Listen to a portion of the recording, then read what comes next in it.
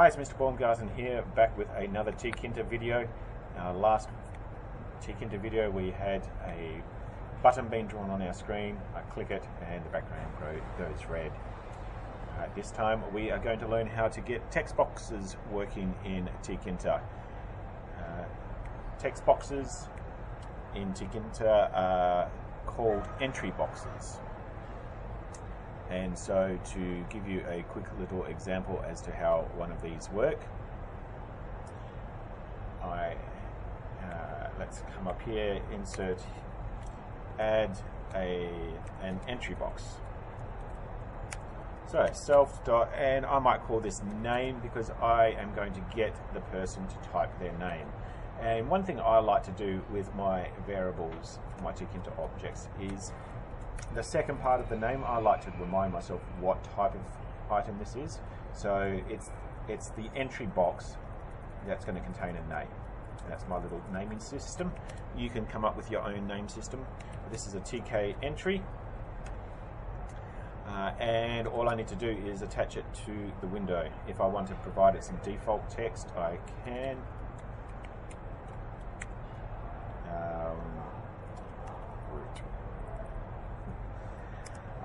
Self.name entry, let's place that, let's make it 150, and then this button, let's make this about 200. So I've kept the same button from the previous video, but what I need to do on my label, instead of, well, first of all, instead of Arial 64, let's make that a little smaller, 18. What's your name?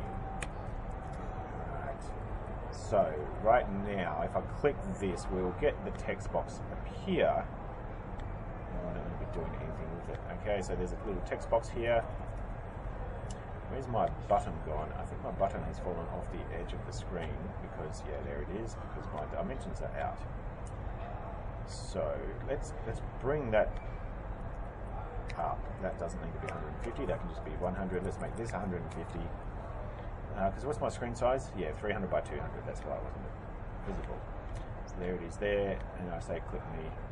I can put the cursor inside the text box, so I don't have to manually click into that all the time. And that's just by saying self.name entry, or whatever you called it, focus. Okay, so focus is, well, telling the program to focus on it. Obviously, there it is there. You can only have one thing having focus at a time, so be aware of that. Don't try to do it more than once. I'm not sure if you do it more than once, whether it's the first that will get focus or if it's the last, most recent that will get focus. You can try that if you want. But let's make something happen when we click the name. Let's read what is put into this text box. And actually, I'm just noticing. Okay, it's not putting in that default text of root. I have to check into what's going on there. But first, let's get the button to do something with the text box entry. How do I find out what this, yeah, I know why this text thing isn't working. Self.name entry, it's insert, and I think that'll fix that. If it doesn't, I'm just going to move on. Text insert, tk.end. TK and yeah, I'm root. There we go. And now let's do something with whatever is typed in. So let's get the person's name when we click the button, shall we?